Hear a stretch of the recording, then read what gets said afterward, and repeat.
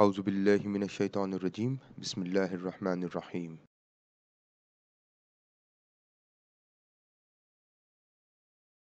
In this session, we are going to look into how to export your project from SmartPLS3 to SmartPLS4.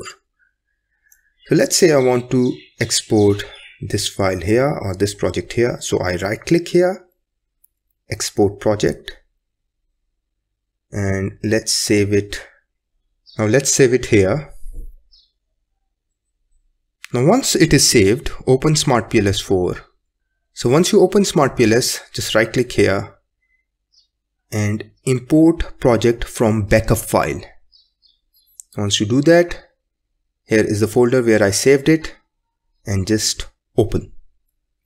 And a project already exists. Let's say I name it 2 and save it. Now this is your project here. Now what you need to do is you will need to import your data files again. Alright, so just double click on it and it's reading data. Now what you need to do is just simply update it. Here is your data. Simply double click it.